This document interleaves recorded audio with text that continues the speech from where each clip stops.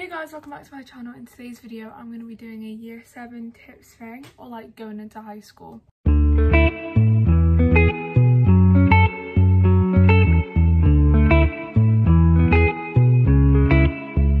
The first tip is be nice to teachers, because I found that if you're nice to teachers in year 7, you're actually you're less likely to get in trouble in year 8 and other years, and including year 7 as well, because if you're nice to teachers, you're gonna gain their trust and kind of thing, and they're gonna think that you're you could be their favourite in some of their classes.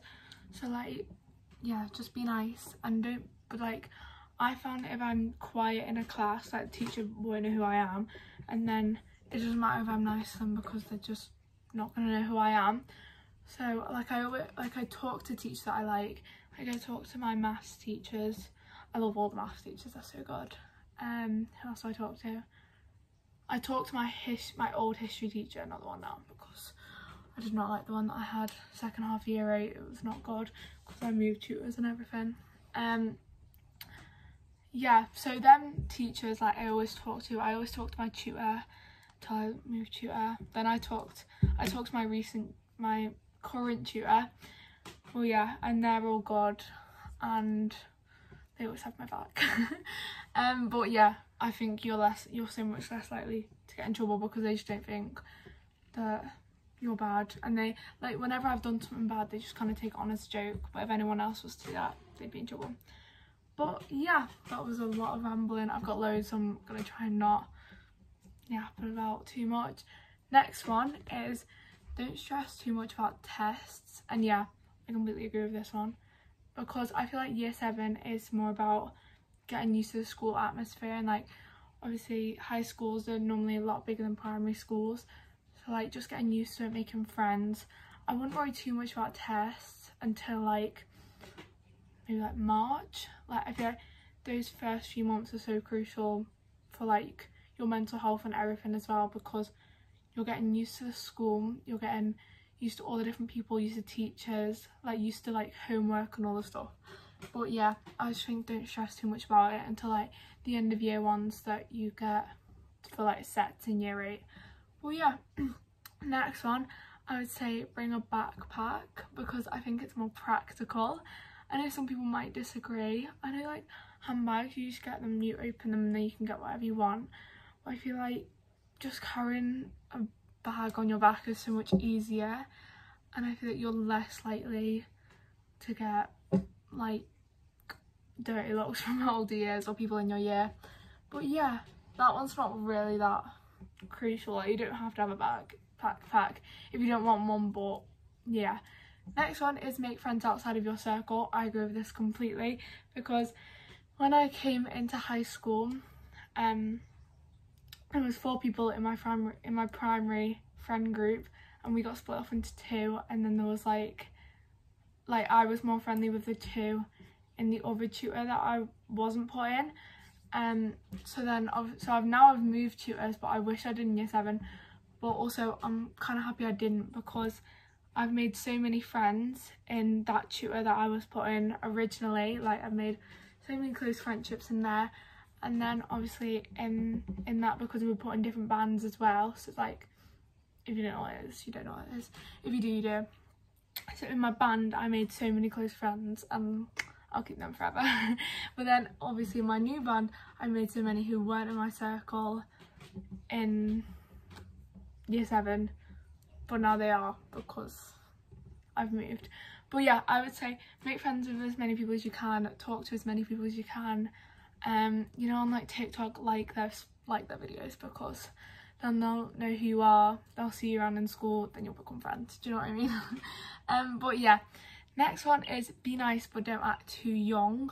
So there's so many people I know, they're so nice that they just seem so much younger than they are, and it just sometimes I don't really want to hang around with them, because I feel they're so much younger than me, but it's just because they're nice. But they act younger because they're nice. They don't stand up for themselves, which I feel you learn as you get older. I'm using my hand too much. But yeah, I feel you don't learn how to kind of stand up for yourself until you're quite a bit older.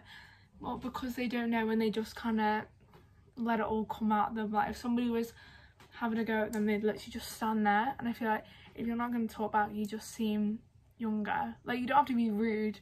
Like, being rude doesn't make you older, it makes you look a bit of a donk. But I feel like if you're going to be nice, at least have a bit of a backbone and know when to stand up for yourself instead of just being nice. Next one kind of goes with the last one that I just said. Be mature, but don't act really old, because the older years might think you're cocky. So be mature, because I feel like I was very mature in year 8 and year 7. I think I was probably less mature in year 7, definitely, but that was just because I was younger. Obviously, coming from primary school, you're coming with a lot of younger kids, but then when you go into high school, I feel like it would just make you more mature because you're around older people, and like teachers expect you to be more mature. Like, sometimes they expect you to be more mature for your age, but it's just like, because if you're clever, they'll expect you to be more mature than like if you're set 1, they expect you to be more mature than if you're set 3, which I don't think is fair.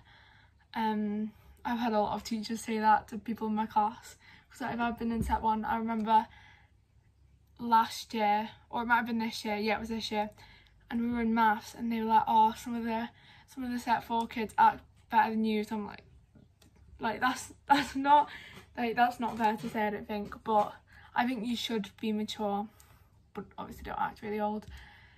Because I feel like when year 7s come in, the old years, they will take anything. They are literally like the internet to influencers. They will literally take anything and just twist it. But yeah, next one is, don't be too honest with people in year 7. Like, make sure you gain their trust and they've gained yours. Like, don't just go around saying anything, and like, don't be spreading too much about you, because it'll come back to you and bite you in the bum. Yeah, next one, I think this is the last one. Yeah, be careful with what you post online. Obviously I have to listen to this one of you because I can't really say anything. I think, yeah, so be careful with what you post online. Don't be posting things about people, because it's just not worth it. Okay, and then I've put a little dash next to this to add on to that one, and it says, if you're trying to be an influencer, be prepared for backlash.